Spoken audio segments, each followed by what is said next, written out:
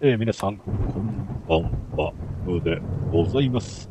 リマザード、こちらのゲーム続きをやっていきますので、よろしくです。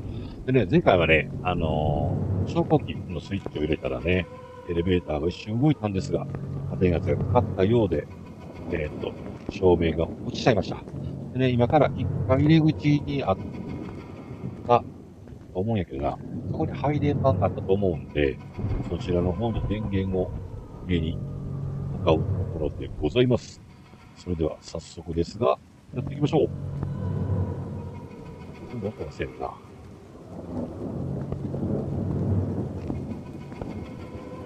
ナイスナイス、ナイスナイス、おった。おっさんおった。ええ感じや。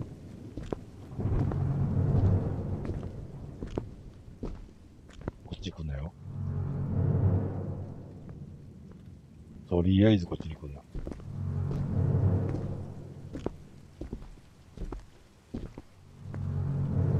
お願い、間に合って。ふう。あ、そこやね。おったら追ってるよね。確か初めて配電盤らしきものを発見した覚えがあったからな。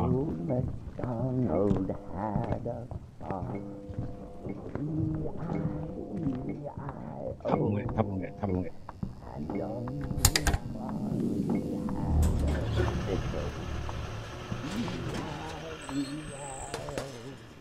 おい、これ。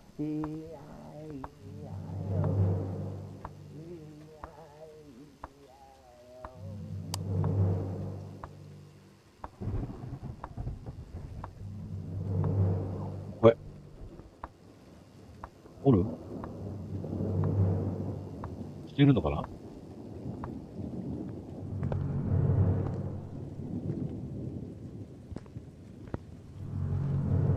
稲下げだな。よっしゃ。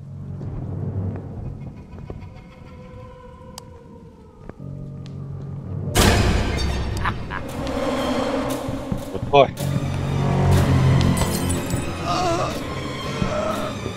っしゃ、走る。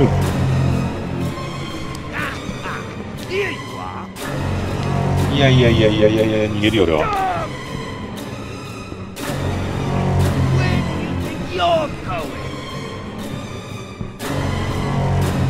Stop, you stupid bitch!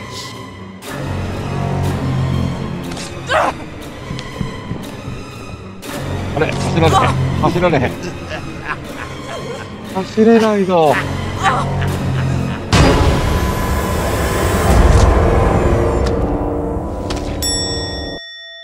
慌てすぎた。くそ。マジか。ええ感じやってんけどな。じゃあ、2回目頑張っていこう。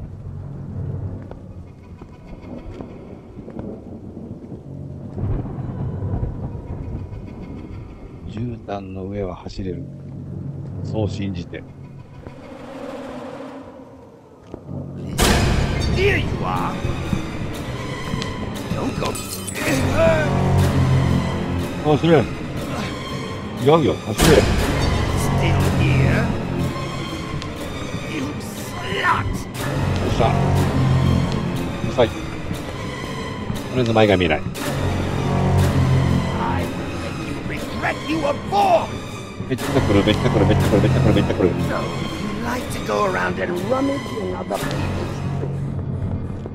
よし。Ah. You're going. Oh, よし。 bastard!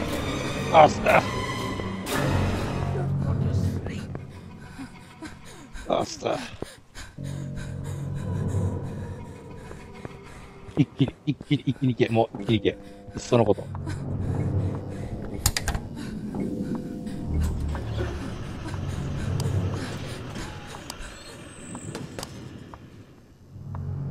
っしゃ。よっしゃ。強引に行った。近い。帰れ。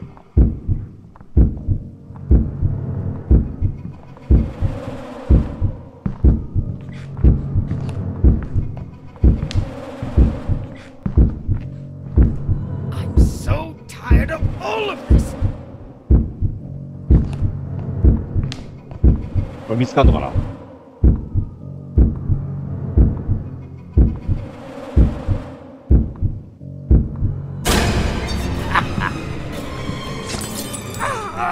っしゃ。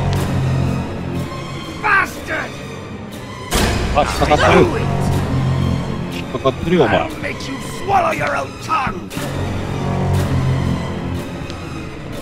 最悪やな。だから引っかかるんだよね。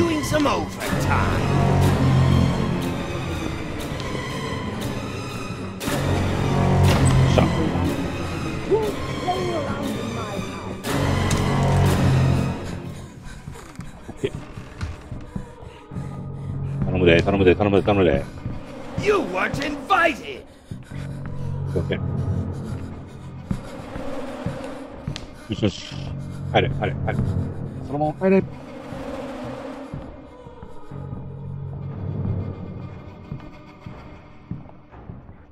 ったか。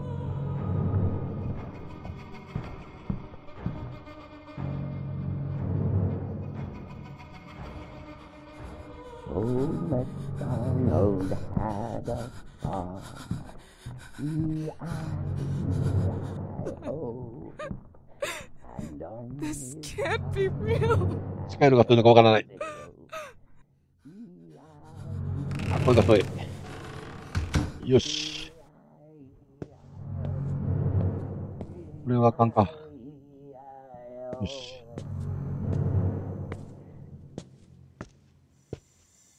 とりあえず投げるもんもないからな。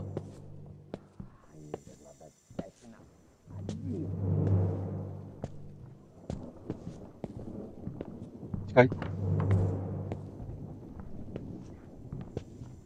あ、上か。よ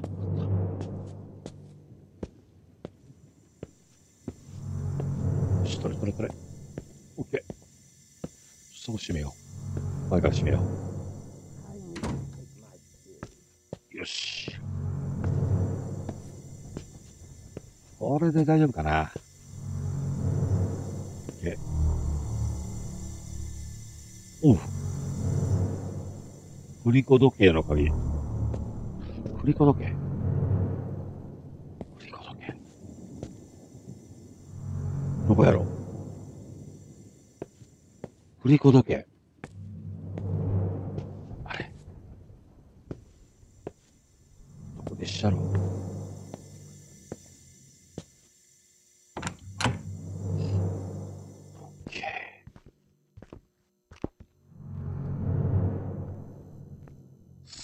さあ、セーブもしたいんやけどな。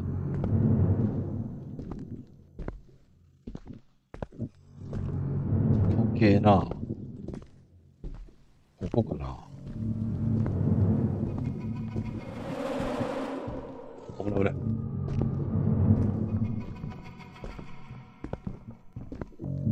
やばいやばいやばい。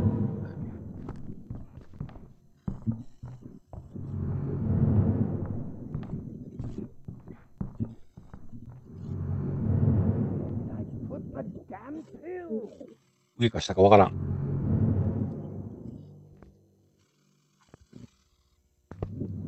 マジでどっちだ。こ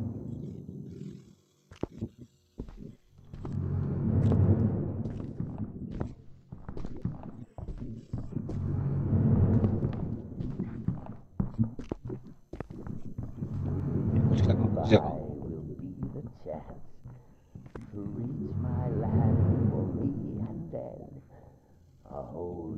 近いな、上が。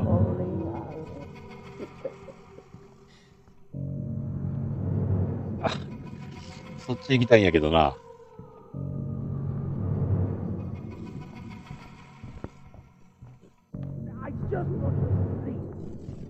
どうするかな。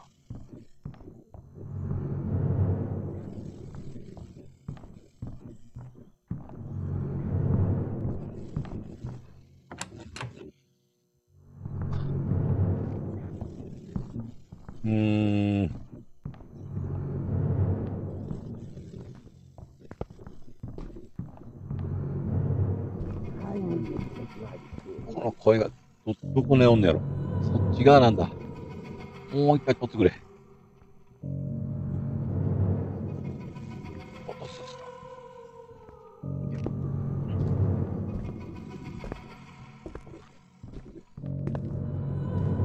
振り返るなよ。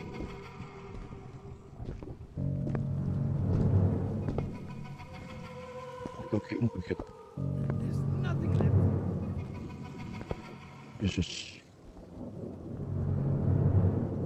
よしよし。そもそも踊るかどうかわからんけど。こっちへ。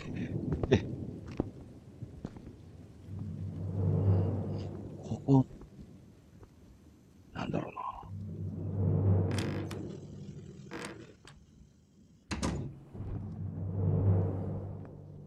よし。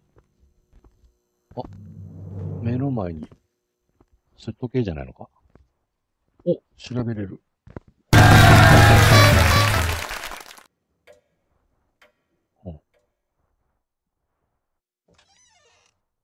おう。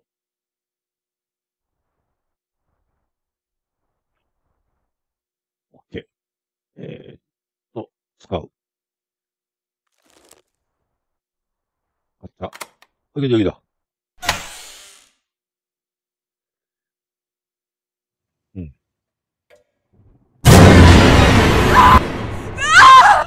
お、なんだ、ビビった。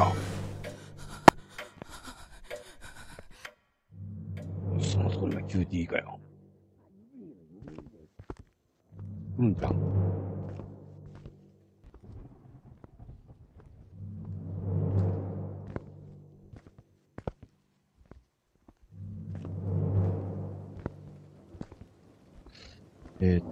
次どこ行くね。電池と拾ったから、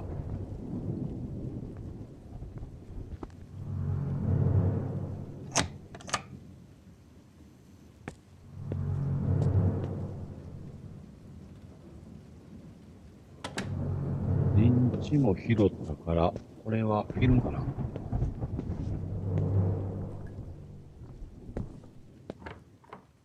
お、近い近い近い近い。これが近い。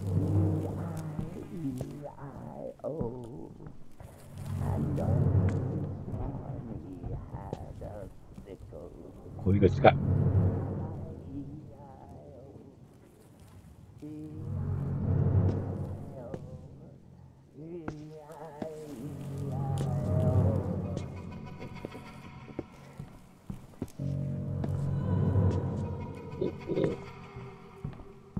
There's nothing left to eat. It's all molded. どこだどこだ。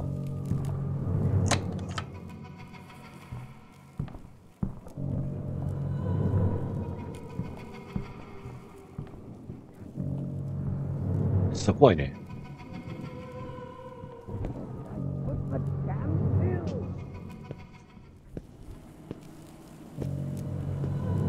OK かな。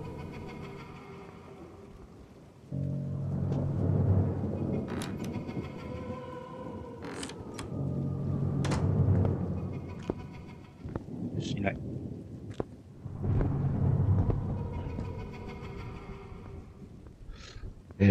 一つ上やったよね。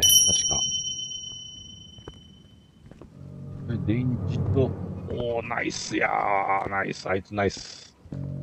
違う違う違う違う違う違う。で、電池とフィルムを取った。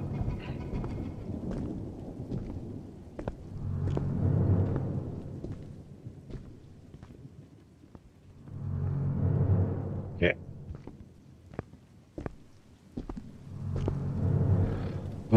多分、フィルムを見に行くんだとは思うんだが、いけるかな？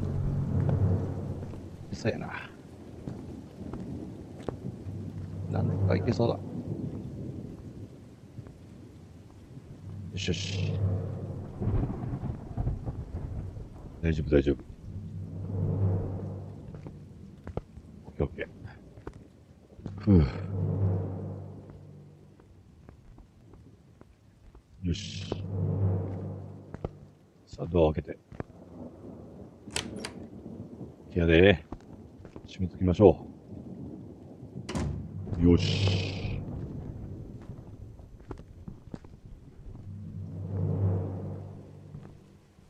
あ、シャドウそんな。りあえずこれだ。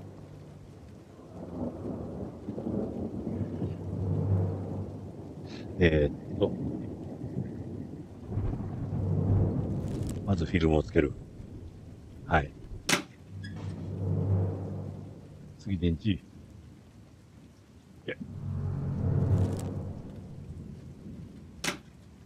電池もつけた。さあ。お、入れてた。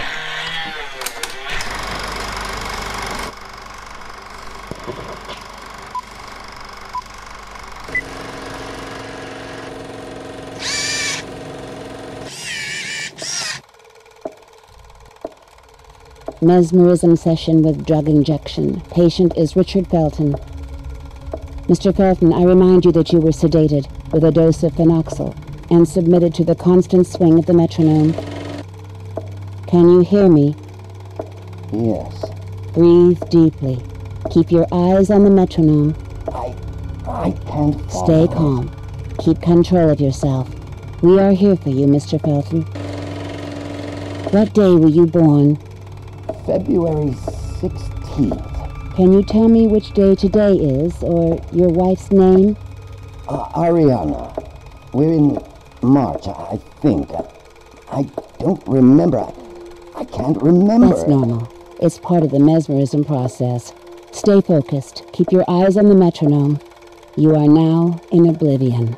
What is the first thought that comes to you? Celeste. On the swing. Happy. Celeste. Can you see her? Keep visual contact. I see her back. She's still swinging. She can't hear me. Why doesn't she hear Mr. me? Felton, keep calm. What you see is not material. It's a reflection of your subconscious. It's my entire fault. I knew this would happen. That she would escape. We were supposed to protect her so that they wouldn't find her. Who are they? But I never thought she'd come back.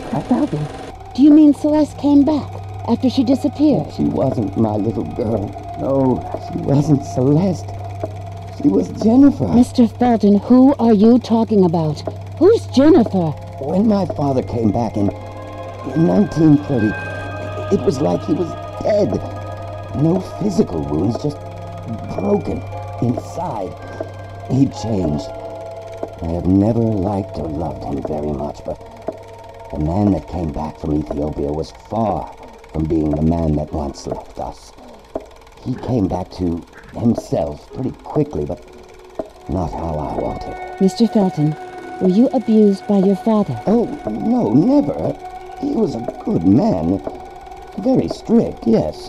A monster, but not that kind of monster. He never touched me. I was a disappointment to him. A wimp.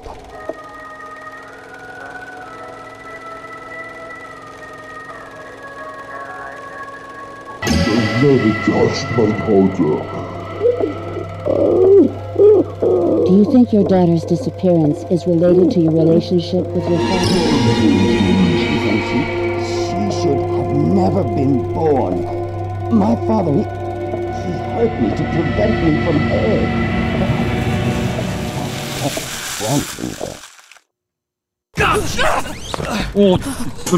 Is this why you came here, Doctor? I hope you found what you were looking for. I tried to warn you. You should have listened. Is it really worth it to put yourself into this story?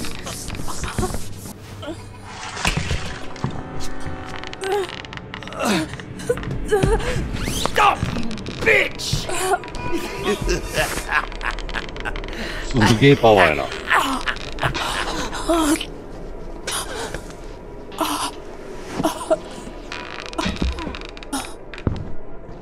Some things die and stay dead forever.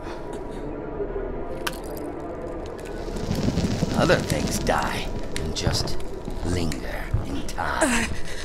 Sir, sooner or later, everyone will find out the truth. I already told you the truth. My daughter left us just one afternoon.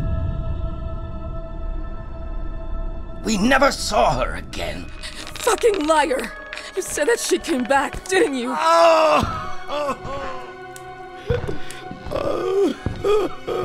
You don't understand. You have no idea of what I've been through. The pain. And didn't you think of the pain your daughter's been through? Oh no, Celeste was the only bond between my wife and I. Our marriage was more of a business deal than love. It was one of those arranged marriages where only the parents-in-law love each other. This has nothing to do with your daughter. On the contrary, it has everything to do with her. After she disappeared, Ariana and I were divided. But you said you were protecting Celeste. From who? It's more than you can handle, miss, and you would not understand. It's true. I might not be able to understand. But right now, I believe Celeste decided to leave because she was terrorized by your morbid intentions. No, it's not true. And yet, sometime later, she comes back home to the lion's It's den. not true. One afternoon, she knocked on the door. I couldn't believe it. She was there. But it wasn't Celeste. It was Jennifer. Jennifer. Then you came in. God bless you.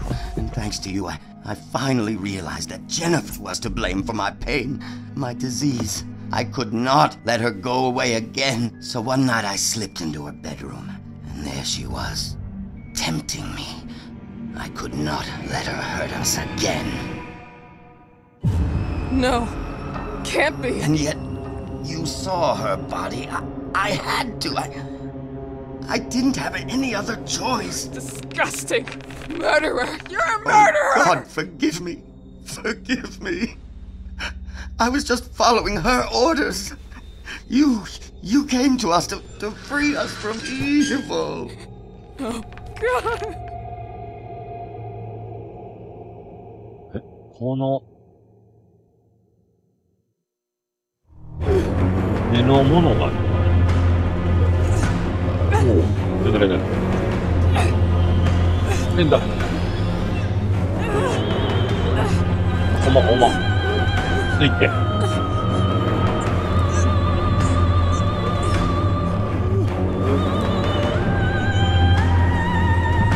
いやいやいやいやいやあ外れた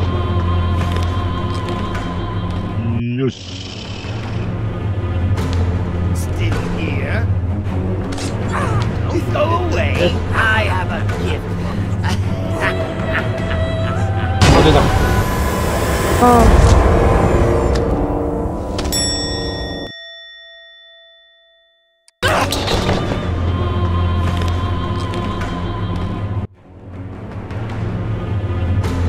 Still here? This is not a place for tourists.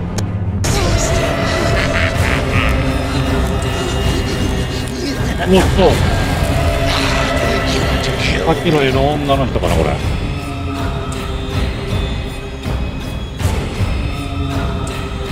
It's your own blood. You expiate your father's sins.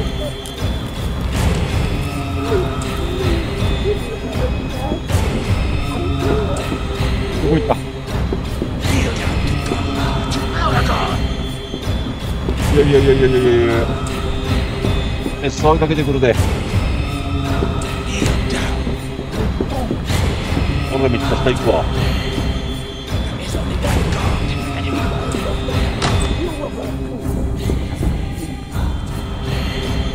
これが間に合っておDr. Reed.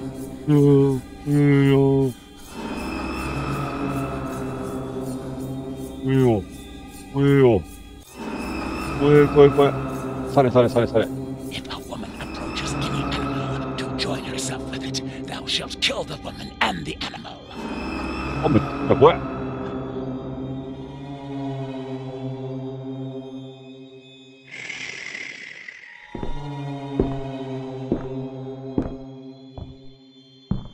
去ってたからずしずし言ってたけど足音が I can't take anymore.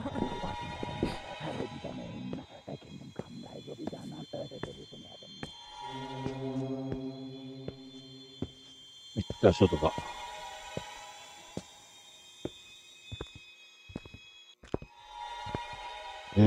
次どこ行くんだ、これ。セーブしたいな。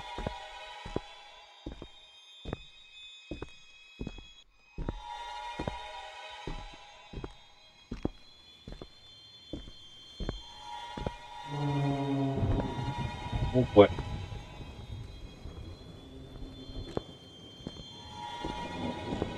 声が何もせんな。あ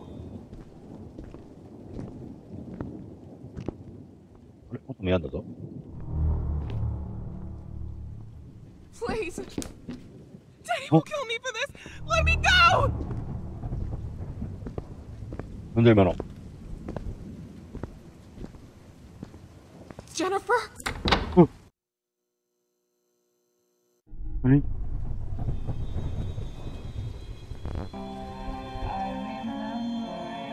や、音楽鳴ってるで。そこに行けとか？はい。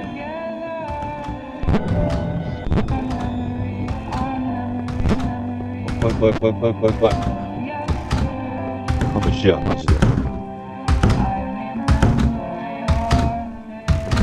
あったまだ言ってんだけど。何の音これ。